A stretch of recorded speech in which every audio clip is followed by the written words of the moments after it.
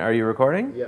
It's Black Wednesday, which means it's time for a Black Wednesday special edition of Watch This Instead, our disrespectfully named tribute episode in honor of Black Friday, which is coming up on Friday, which is the American National Day of Mourning and bargain shopping, named Black Friday in honor of the people that died in the Great Walmart step-on disaster, and in honor of the brave sacrifice of all those people that wanted only to have discount napkins in time for regular Saturday, we present to you the Black Friday edition of Watch This Instead. There's 4 big releases, a 5th if you count Rise of the Guardians, but I'm not going to be talking about that because that's a kid's animated movie, and there's nobody on earth who's cross-shopping Red Dawn and Rise of the Guardians. And if you are, you're schizophrenic and not who I'm talking to anyway. So, what you need to know for those...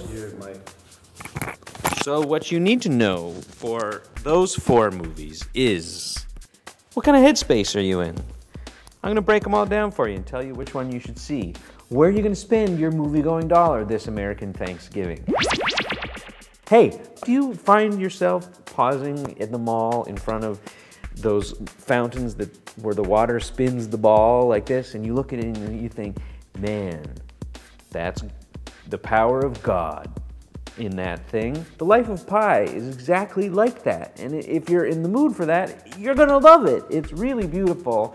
It's 3D. There's a bunch of animals, there's a bunch of drama, and at the end they say, just like God, so you can feel some kind of pan-spiritual awakening as the sun goes down and everybody in the Middle East kills themselves and each other. If you're in the mood for a remake of a truly inexplicably popular 80s action movie, a paranoiac's fantasy from 1984 in which the Soviets invaded small-town America and were fought off by a bunch of high school kids in the woods, watch the remake of John Milius's Red Dawn, which this time posits that somebody, it doesn't matter who, because it's so impossibly unlikely that they actually changed the identity of the invading army in post-production from Chinese to North Korean. Because hey, what difference does it make?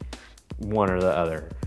Go see that piece of shit. If you're vaguely curious about the history of Hollywood and want to know some kind of weird, micron-thin fantasy, filmmaker positing what was going on inside Hitchcock's marriage and mind during the production of Psycho, which is getting torn to pieces by actual film historians who say it has nothing to do with reality, but is nonetheless kind of entertaining in a deeply gross watching Alfred Hitchcock, Anthony Hopkins in a fat suit eating can after can of foie gras from France, go see Hitchcock. But if you're in the mood for something that's truly transcendent and not in a I believe in every god kind of way, that's dramatic and not in a hey, we're being invaded by Asian people from a country for a reason.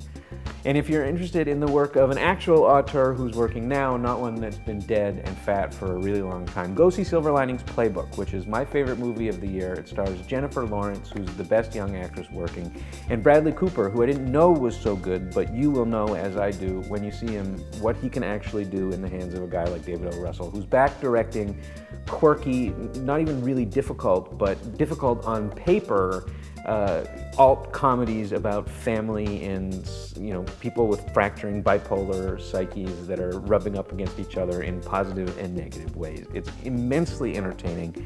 It's inspirational as somebody that likes movies and gets kind of depressed about the current state of what's being released.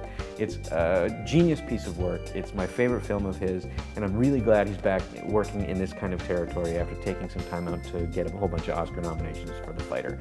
It's by far the best film coming out this week, although I haven't seen Rise of the Guardians, but I can't imagine that it even compares. So go see Silver Linings Playbook instead. And happy Thanksgiving to all of our Americans. Stay safe on Friday. Nintendo's not worth dying for. Just take care of each other out there.